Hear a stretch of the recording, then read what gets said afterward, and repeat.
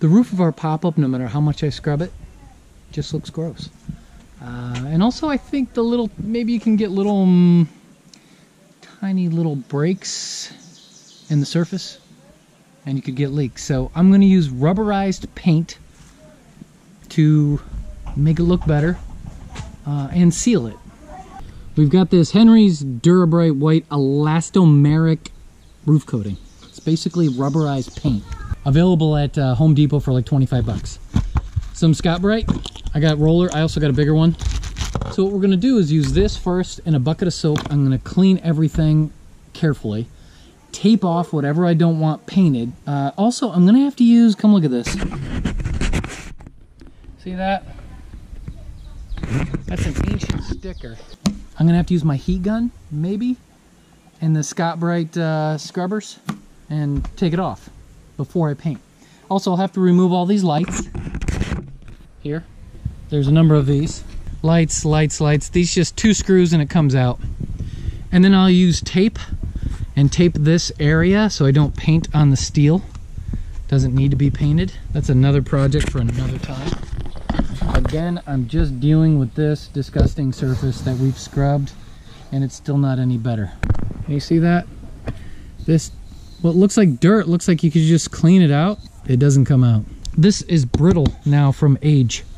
So I'm hoping that the paint will help rejuvenate it and give us a few more years of service. It's a 1997 Starcraft, so it's definitely not new. Again, scrub, dry, paint, well, tape, paint, and then paint one more time. The instructions say paint this way, lengthwise, then paint this way, sideways. Crisscross type of pattern. So a Scott pad is pretty aggressive, and even though I'm scrubbing, this stuff doesn't come up. So I don't think it's gonna look nice. Ooh, it's really, really good prep though for paint. You can feel how rough that is. I'm also gonna patch this with some caulk. I just gotta focus on the stickers. Just gonna use the old pigskin to dry it off, and then I'll start on the stickers. I think heat gun and Scotch Brite is gonna do it.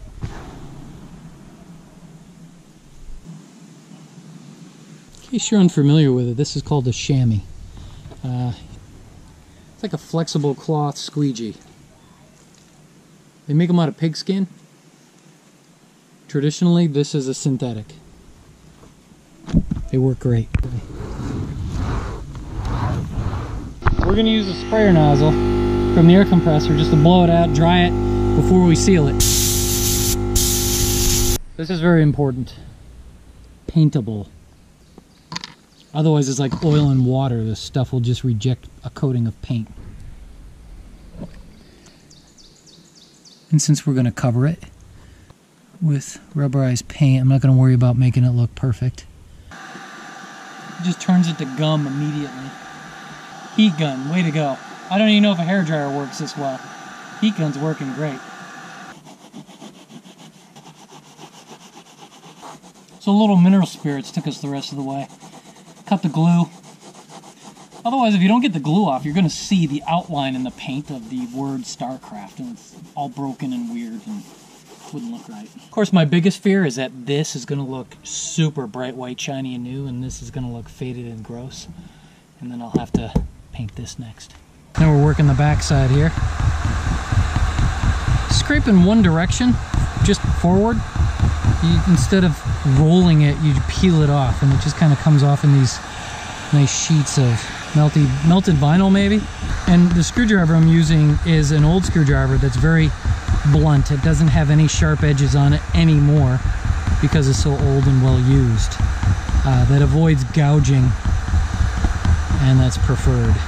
I think the heat gun actually gets hotter, much hotter than a hairdryer. Actually, I know it does. And it's definitely an advantage over just a hairdryer. But if all you have is a hairdryer, do it.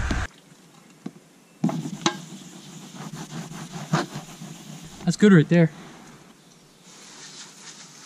Oh yeah. Oh boy, that's gross.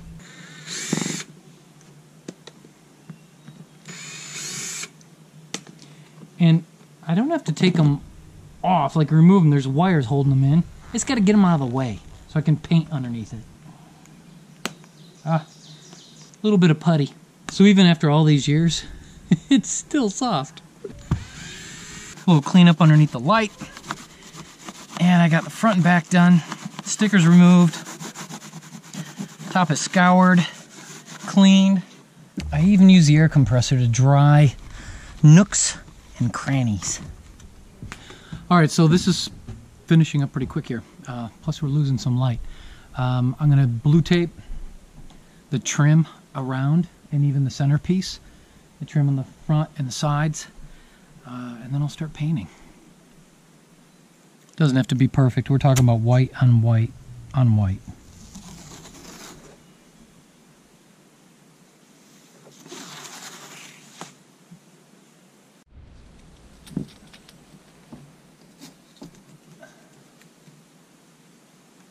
All right, so before I begin, I got to think this through. Kind of like mopping a floor.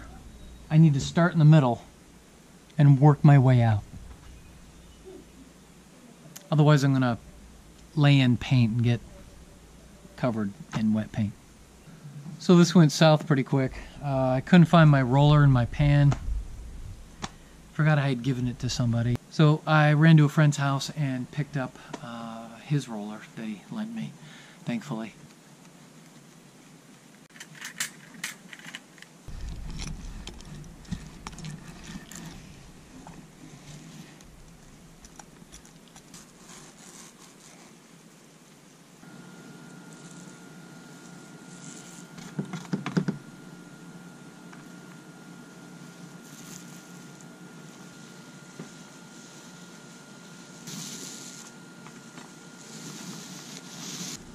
Have a good night.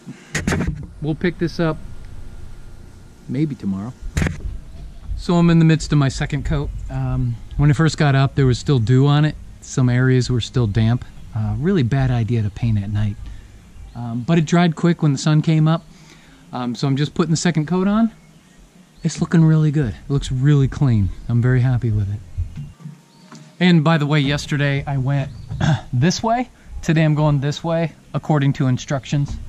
Oh, and also because it sat all night with wet paint on top, there are forever entombed in some spots some insects.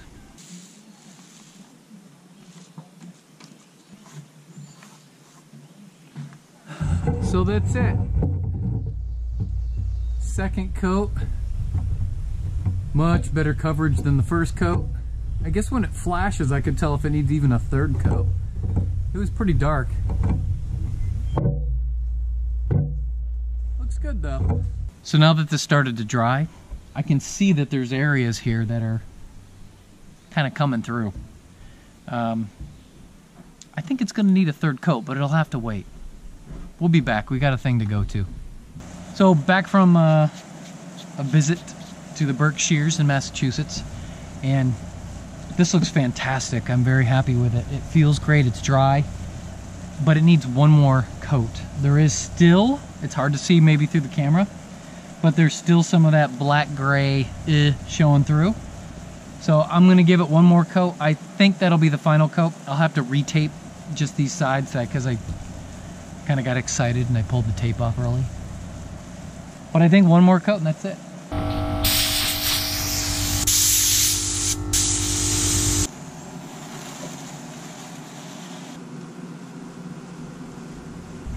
So this is almost a gallon. It's 0.9, which is an odd size, 3.41 liters. What a weird measurement. Feels like there's just enough for one more coat. So this is a 24-foot Starcraft Pop Up from 1997.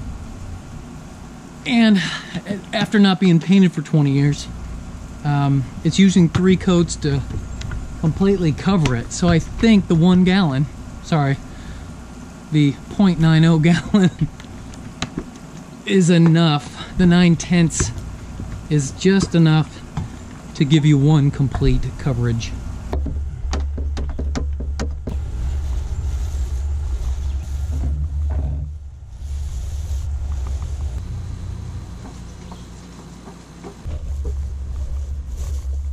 So it seems to be sucking it up like a sponge, so I had to scrape every last bit out of the 0.9 gallon container into the bin, and almost done. I'm halfway done with the roof, but I needed every last drop.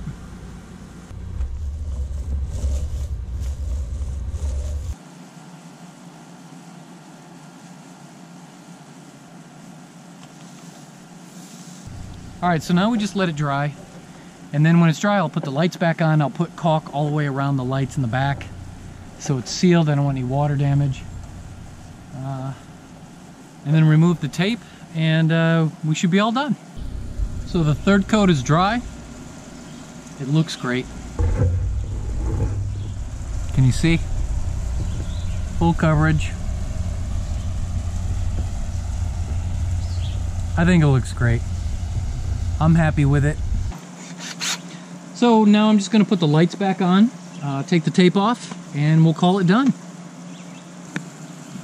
Just going to run a bead of caulk around this just to seal it and keep water out, mostly from going through here and getting behind here and going behind the light.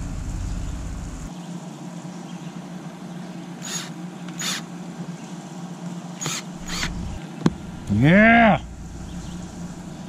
Need a little more caulk though.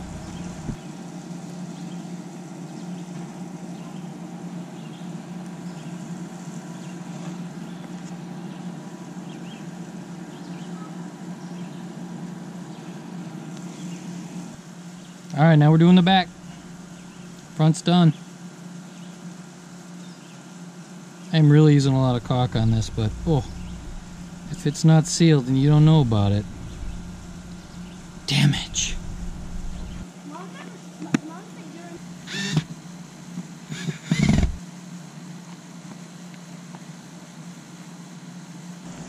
Alright, so we're all done. We did 3 coats of the Henry elastomeric paint, rubberized paint, and it looks fantastic. We got the lights back on, pulled the tape off, and after 3 coats it was sealed and looks wonderful. And I'm happy that this color doesn't seem to be too much of a contrast to this color. Otherwise I'd be very tempted to start painting the bottom as well. But the bottom is another story, and I don't believe you'd want to use this kind of paint. It's too porous, it's too rough. We need something more like primer and almost like an auto paint on the bottom to make it look really nice. But I'm happy with it. I think this is a project that's more time consuming than it is difficulty. It's more patience than it is difficult. And just let it dry. Hopefully you have a clear, dry day if you're going to do it. And coat your old pop-up camper top with some elastomeric paint. And just get it done. I think you'll be happy with it. Thanks for watching.